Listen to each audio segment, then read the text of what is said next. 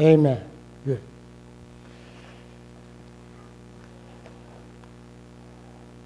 It's a little warm today. A nice, beautiful day. We're so glad that you have chosen to return to the Rolling Hills Church to worship the Lord today. Our church family is away, and we've talked about it today at Vallejo Drive, and we want to pray for Dr. Kidder in a special way as he makes his presentations, that they might be effective, and that certainly our church family members, our pastor, and those that are there might receive a blessing. But we've come here because we need a blessing too. Amen? Amen. And certainly we are looking to the Lord for that blessing. Let's bow our heads. Great God of heaven, in the brief moments that we have to worship you in the preaching event, we ask that your guidance be with us. Guide our words, guide our meditation, that we might have our minds stayed on you, that we might continue to be your witnesses, that we might reflect your love, your kindness, that we might reflect your glory. In Jesus' name we pray. Amen. Turn with me in your Bibles to the book of John. What book did I say? The book of John, chapter 17. You're all familiar with this text of Scripture. Jesus was about to go to the cross. He was facing Calvary. And he recognized and wanted us to know that he wanted us to be with him when he would come into his kingdom. How many of you want to be in the kingdom with God? Amen. I know I do. And today we want to talk about how we might be able to do that in an effective way. How can we be in the kingdom of God? We're going to talk about prayer today. How many of you pray? Everybody prays. Amen. And certainly we're going to talk about one of the methods, one of the opportunities we have to get into the kingdom of God through prayer. The book of John, chapter 17, the Bible reads in verse 9, I pray for them. I pray not for the world, Jesus says, but for them which thou hast given me, for they are thine. Verse 20. Neither pray I for these alone, but for them also which shall believe on me through their word, that they may all be one, as thou, Father, art in me, and I in thee, that they also may be one in us, that the world may believe that thou hast sent me. And the glory, verse 22, and the glory which thou gavest me, I have given them, that they may be one, even as we are one. The title of today's message, simply, Carrying a Weight. Carrying a weight. Now, I know I just prayed, but let's pray again. Father in heaven, I personally need you to guide me through this sermon. The material is here, but we need your Spirit. We need your Spirit to guide us through your words so that we can really draw close to you, that we can really be like Christ. And we'll give you the glory now, the praise, and the honor. Again, in Jesus' name, amen. We have heard of the desire of ages. And of course, that book was written about Jesus Christ. But I want to talk to you about the desire of Jesus. His desire was to express love, compassion, and understanding to everyone. How many people did I say? Everyone, Dina. The Bible says that people came to Jesus The Bible says that he had compassion on them and healed everyone that came to him. Jesus was concerned about everyone. He wanted to show love, compassion, and understanding to everyone that he came in contact with. That's difficult, Alice, if it's you and me. Because we have preconceived ideas about how people should be. Amen. I'm so glad that Jesus did not have preconceived ideas about how people should be. Amen. He accepted everyone that came to him. He showed no discrimination. He showed no indifference, no preferential treatment. He simply accepted individuals for who they were and gave them the proper what? Respect, love, compassion, and understanding. Let's talk about Jesus' love. You know, Jesus' love is different than ours. Most of the time, our love is based on selfishness. Say amen, because it's the truth anyhow. Turn with me in the Bible to 1 Corinthians chapter 13, the love chapter. You know it. 1 Corinthians chapter 13. The Bible reads as follows. When you get it, or when you have it, say amen. Let's read and start with verse 4.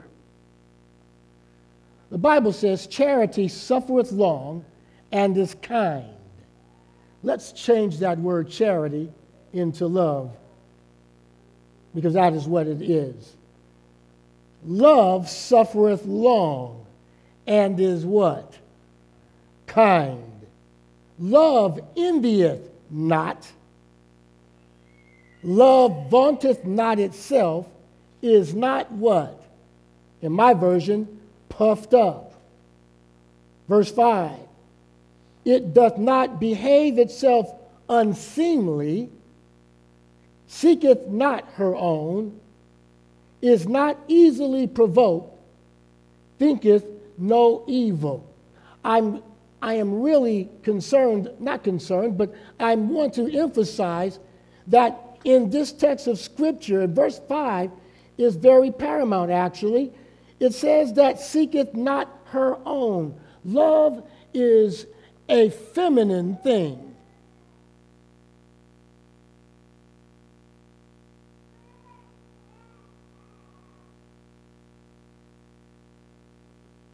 Why do I say that? Well, first of all, the Bible says that it seeketh not her own. Do you know that I am really excited about being married to Sister Barksdale? We've been married 34 years. And in that 34 years, I have learned that I'm a little different than she is.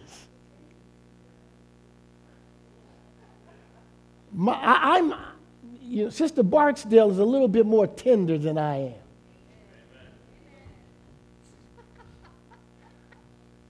Sister Barksdale is a little bit more compassionate than I am. Sister Barksdale tends to be a little bit more understanding than I am. Now, don't get me wrong. I am tender. I am compassionate. And I certainly try to listen. But you know, I've watched ladies over the years, and certainly my wife is one of them. She will go out in the garden. See, I love planting, but Sonia will see something and she'll want to go get this one particular thing. See, when I plant, I just go out and buy a whole flat of flowers and just put them in the garden. But Sister Barksdale will go out and find the special plant. Amen. What I'm trying to say is that when we refer to love as a feminine, or as I refer to love as a feminine thing, and as the Bible echoes that same thought process, women are more specific.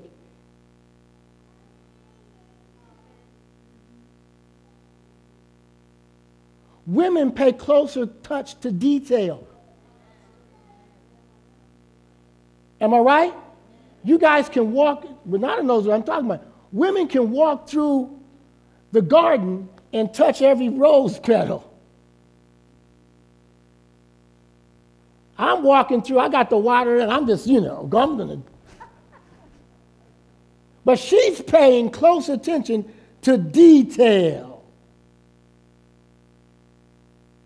And so it is with Jesus. He pays close attention to detail. His love does not seek for itself. It seeks for the details in our lives. Come on, say amen. When Jesus loves, he loves with a compassion and tenderness. We'll talk about that in a moment.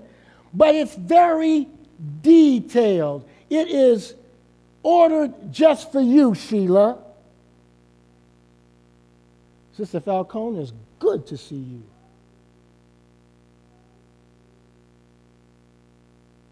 Jesus is detailed. He knows the very hairs, and they are numbered on our heads. Come on, say amen. He's detailed about you specifically. How many of you have problems? Certainly all of us do. Do you know that Jesus knew your problems before you had them? The Bible tells me in Isaiah 65, it says these words, before they call, talking about prayer now, before they call, I will answer. And while they're yet speaking, I will hear. Jesus is already on your side, on your case, coming down your street, coming into your driveway, getting ready to park in your garage, may sleep in your bedroom, if you'll let him. Are you with me? He's concerned about the details of your life, so much so that when you are in trouble, he knew you were going to be in trouble before you got in trouble. And was already working it out. Before they call, I will answer. While they're yet speaking, I will hear. He's interested in the details of your life even before you talk to him about the problems that exist in your life. He is already on your case. Come on, say amen, church. I like that about Jesus because I'm an accountant by trade and I love counting numbers. I've talked to you about it before. And certainly I do. I really love counting numbers. I like columns and rows, and I like to see things add up and come down. The other day I was putting together a spreadsheet for my boss, Mr. O, the conference treasurer, and I added up the numbers, and the total number was right. Someone else had made this spreadsheet. And so I'm looking at the total number in this one column. The number was correct, but then when I looked at the numbers that added across, they didn't add up.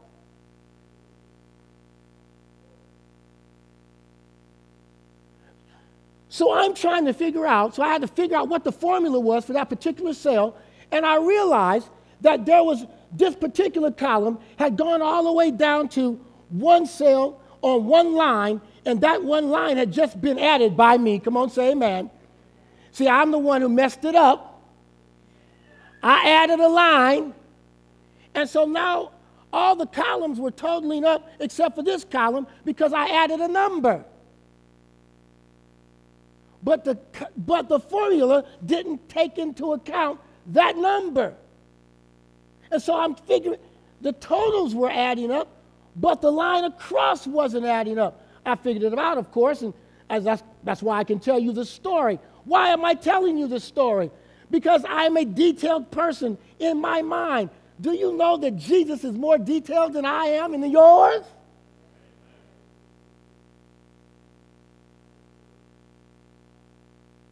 If I can look for a one number, figure out that number, do you know that Jesus can figure out your stuff before you even can talk to him about it?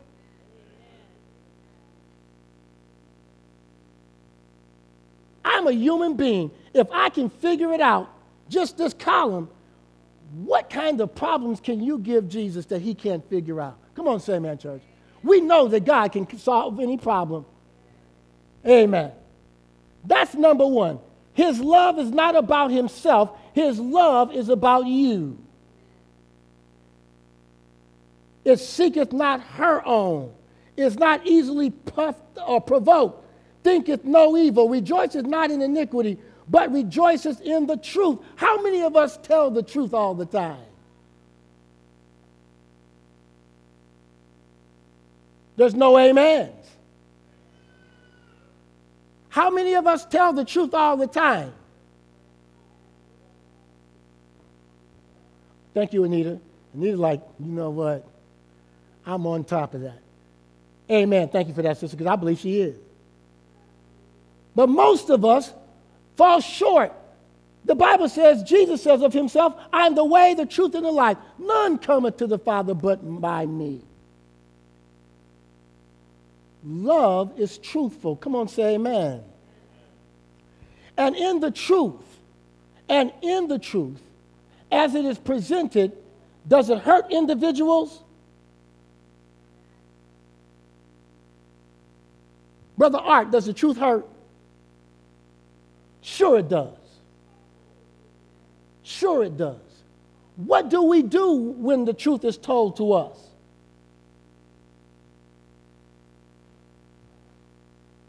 Now I'm really asking questions. We get defensive. What else do we do? This is interactive. What else do we do? We deny the truth. We get defensive about the truth. What else do we do? We find excuses. Does Jesus find excuse? No. Why? Because he's got a pure heart developed so that he can be strictly about you. But we are not strictly about each other. Come on, say amen. We're trying to hide the truth from other people. We don't want people to know the truth about us. Come on, say amen. It's the truth anyhow. We don't want folk to know the truth. But when you have love, I can trust you with the truth. Come on, say amen. If you have love, I can trust you with the truth. So, Dina, if you say you love me and I sit down and we start talking, I can share stuff with you, can't I? Because I know you have what? Love, genuine love for me. You're concerned about my well-being. You're concerned about whether I succeed or fail, aren't you? You're concerned if I get strong or weak, aren't you? So when I tell you my stuff, what are you going to do? Pray for me. Are you listening to me, church? Let's go on. We got love. A love that is not selfish, a love that is selfless. Jesus was always saying, I do everything in my name. No. Brother Hugo, what does he say? He says he's always doing it in the name of the Father. In fact, even in this Bible text that we read in John 17, what is Jesus doing? Praying for himself? Praying for whom? Praying for us. But not only just praying for us, I want them to be victorious. No, it's not just victory he wants. He wants us to be what? One with him. Not only does he want us to be one with him, he wants us to be one with him as he is one with the Father. He's always pointing to the Father. And he's asking us to do the same thing. Come on, say amen. That's the kind of love we need to have. A selfless love. A love that seeks for other individuals. Philippians 2 says, do nothing through strife or vainglory, but let each esteem others better than themselves. Look not on your own things, but also on the what? Things of others. You need to be concerned about your own stuff. I'm not asking you not to be concerned about your own stuff. Because we have to. We have to take care of our families. We have to take care of our jobs. We got to do things. But the Bible says, look not on your own things, but also on the things of others. I have a cartoon on my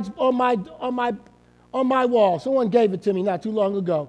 And I may have told you the story, but it just came to my mind, and I just wasn't going to even talk about it. But let me share this cartoon with you. This cartoon's on my door, on my wall, right behind me. Love this cartoon. There's a dinosaur. Hippopotamus.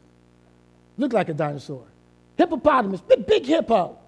And the hippo has come to a precipice. And on the precipice, he has fallen over.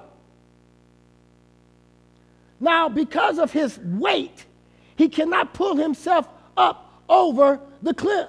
He's falling, he's hanging on and looking for help. That's the first caption. So as you continue to watch the cartoon, he's got a little dog. The dog's running in like this. And he runs in. And he looks, the next caption is, he sees his friend, the hippo, hanging on for dear life on the precipice. He looks at his friend, and then he spies a rock. But before he spies the rock, he does what? He tries to pull his friend up. But the hippo, being a little too heavy, the little dog can't pull the hippo up. But he spies the rock. He grabs the rock, walks over to his friend the hippo, and smashes down the rock on the hippo's head.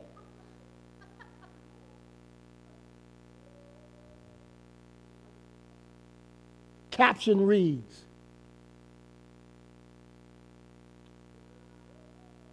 friends may not be able to lift you up, but they'll think of ways not to let you fall. Come on, say amen.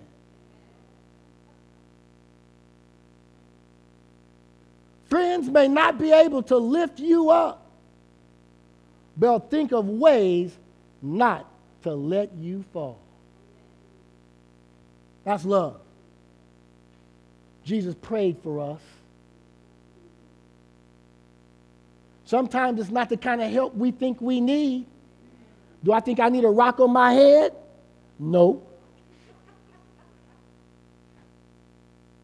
But if that's all you've got, then give me a rock on my head. Come on, say amen, church. Sometimes Jesus can't do it the way we want him to do it, but he gets the job done. Amen? Because he's seeking to help you. But let's move on.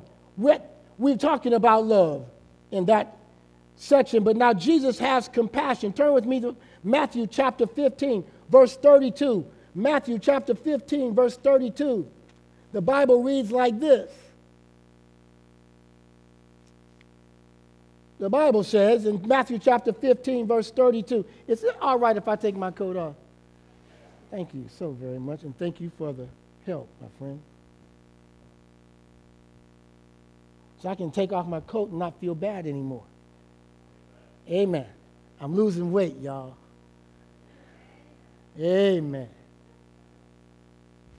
Doing insanity, Dina. It's insane, too. Matthew 15, verse 32, the Bible says, then Jesus called his disciples unto him and said, I have compassion. What did he say? We're going to find out what compassion is today. I studied this thing out. I had to figure out what compassion is just not love and feeling good about people, feeling sorry for them. It's not even feeling sorry for them. I have compassion on the multitude because they continue with me now 3 days and have nothing to eat. And I will not send them away fasting, lest they faint in the way. Now, you guys all know this story. And we always talk about the little boy with the fish and the loaves and how they took up 12 baskets and all that afterwards. And the miracle was that everybody, all those people got a chance to eat.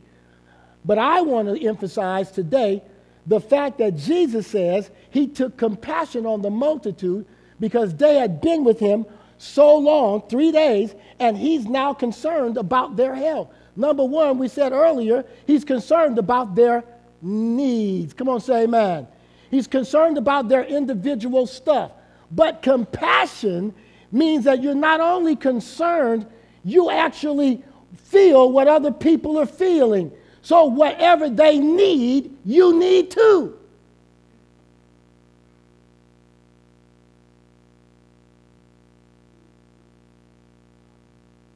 I had to understand compassion.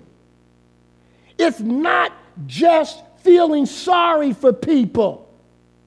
People don't necessarily need for you. You go to say, I feel sorry for you, or I'm sorry that you went into that problem, or this thing happened to you.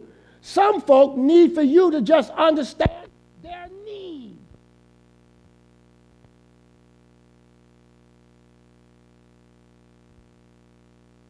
My wife told me not to talk about it, so I can't talk about it. Uh-oh. Come on now. Something's on. It's on. Hello? Am I good yet? Okay.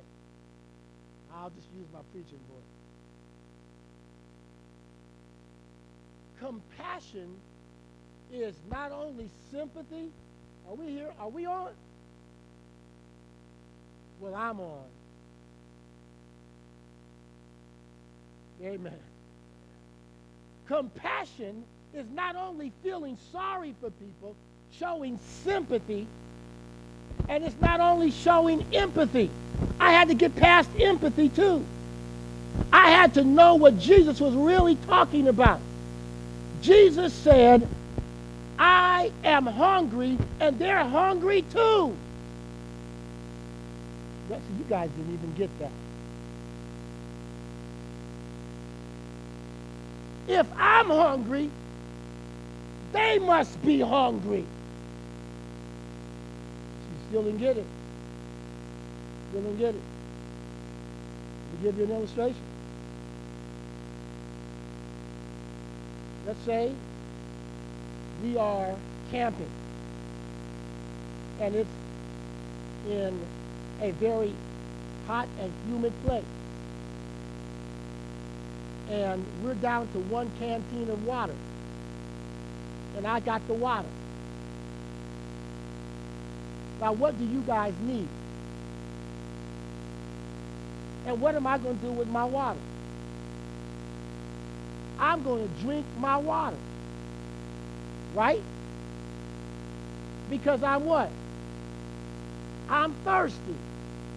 But what else am I going to do with the water? I'm going to share the water. Compassion is sharing.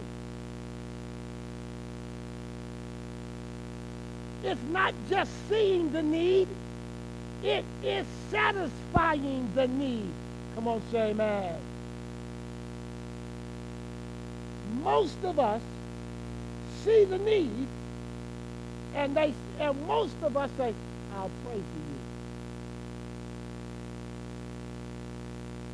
You hear what I said, church?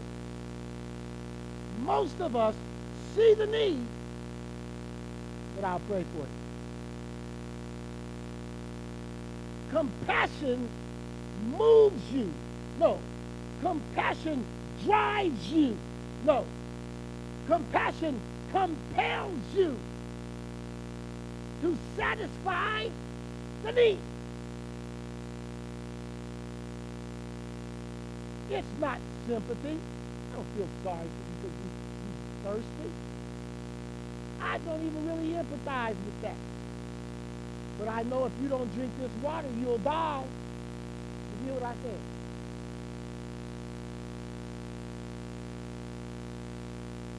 It is a compelling force that drives us to give no matter what it takes.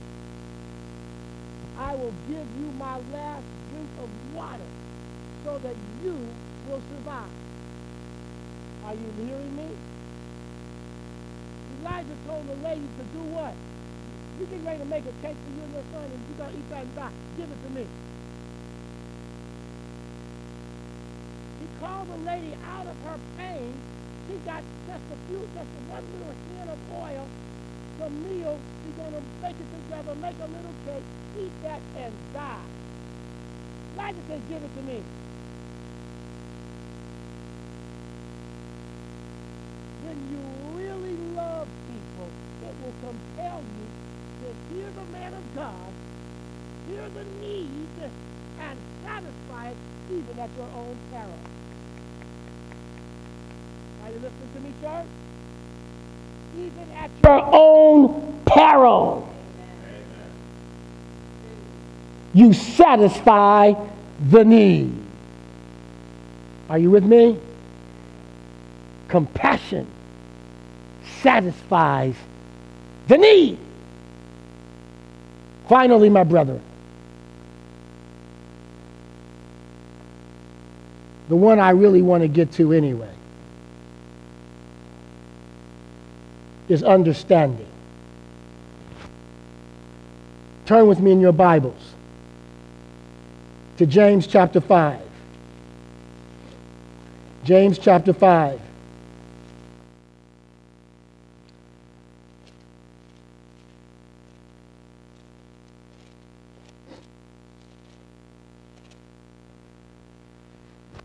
The Bible says in chapter 5, verse 15. Let's start at verse 14 so we'll get the picture. You already know the story. You know what's getting ready to happen. But let's just read it for effect. The Bible says, is any sick among you? Let him call for the elders of the church and let them pray over him. Did you hear the word pray over? And then he says, anointing him with oil in the name of the Lord. Now, verse 15 is paramount. And the prayer of faith shall save the sick, and the Lord shall raise him up. And if he have committed sins, they shall be forgiven him. I want you to put a pin on 15 because we're coming back to it and finish. Jump with me now to verse 20. The Bible says, let him know it that he that covereth the sinner from the error of his way shall save a soul from death and shall hide a multitude of sins. Now, you got that picture in your mind? You got the picture in your mind now, right? It says, and if any commit sins, they shall be forgiven him. But now the prayer in verse 20 is, let him know, that person who's praying, that he which covereth the sinner, that's the praying individual, from the error of his way shall save a soul from death and shall hide a multitude of sin. Got that picture in your mind now, right? Now let's jump back to verse 15, verse 16. The Bible says, confess your faults one with another and pray one for another that you may be healed. The effectual fervent prayer of a righteous man avails much. The Bible says clearly that you can be healed by the prayer of one of your friends. Come on, say amen. Now, I know that we always want to talk about this prayer being the prayer that lifts people up when they're sick and on their deathbed or their bed of affliction. But I want you to know there's a principle involved here. The principle is, it says, confess your faults one with another. I preached it and I'm preaching it again. Here it is. When we confess our faults, we are able to share one with another so that we now become accountable.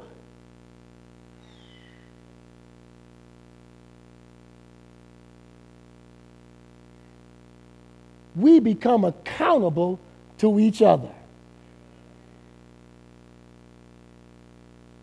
The reason why we don't pick up on that text is because we don't want to tell folk about what we're doing.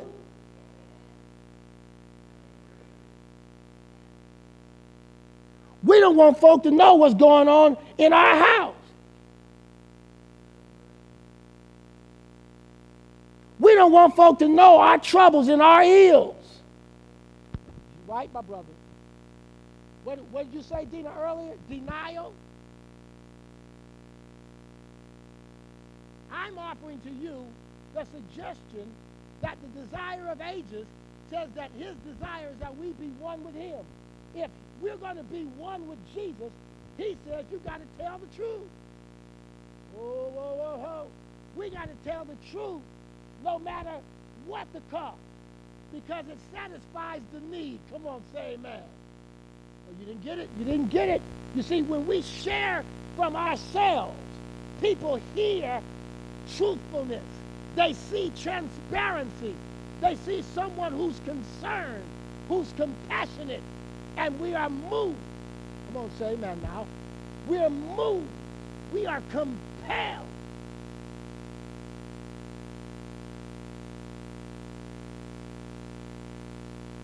Because now we understand what you're going through. I'm talking to you now. I'm listening to you, Genevieve. I know the stories that you've been telling me now. I know what they mean now. I know how you're feeling about it. I'm empathetic. I'm sympathetic. But more importantly, I'm compelled.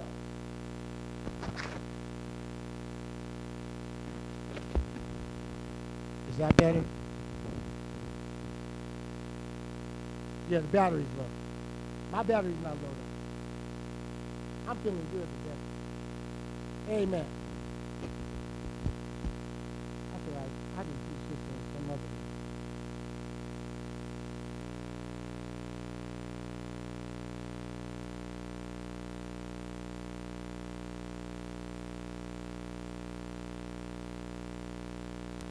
We are compelled. You see, Jesus believes in love. Say love. He believes in, he believes in compassion. But most of all, he believes in understanding. He understands what you're going through. He understands. I used to pray to God, God, you don't know what it's like being fat. People touch your stomach. They look at the first thing they say, man, is, boy, you're gaining weight. You're a little portly, aren't you? I'm like, really? I'm dying over here. I look at pictures of myself and I'm like, wow. My daughter said, Dad, I want you to look like that. I'm like, I'll never look like that. I'm saying, God, you don't know what it's like. Jesus was buff. He was a lumberjack. He carried the wood, made the furniture. He was a carpenter. He doesn't know what it's like to be fat. That's my prayer. Seriously. And then I say, Jesus, I know you care. He understands. He knows how I'm feeling. And he's working it out. That's what we have to do with each other. We've got to work it out. But you got to be truthful. God, I'm fat. Help me. Sheila, I love eating chocolate. I love drinking juice. All the things I know I'm not supposed to do. Pray for me. That's a serious prayer request. Pray for me. I'm losing it. Are you guys with me? I'm trying to make this as personal as I can.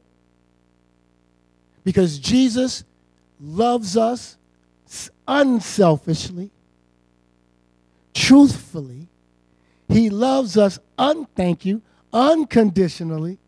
He loves and has compassion on us, but most of all, he understands us. Come on, say amen. He doesn't have to know what that is. He made me. Are you with me? He made you. He knows what you need. Alex, some of that stuff we've been talking about, some of that relational stuff, we know that God's still on the case. Are you with me, church? And that's the God I serve. Come on, say amen. So now, church family, I am carrying a weight today. I'm carrying a weight for you. Anita, I'm carrying a weight for you because I know some of the stuff you're dealing with. Morgan, where's Morgan? She out in the church? Tell her I'm carrying a weight for her. I'm carrying a weight for you, Alice. I'm carrying a weight for you, Sheila, Genevieve, Sister Falcone, brother, sister, Art. I'm carrying a weight because I want to see you in the kingdom. And so whatever I need to do, I'm going to do. Are you listening to me? I'm going to say this and I'm going to sit down. That's why I'm still here.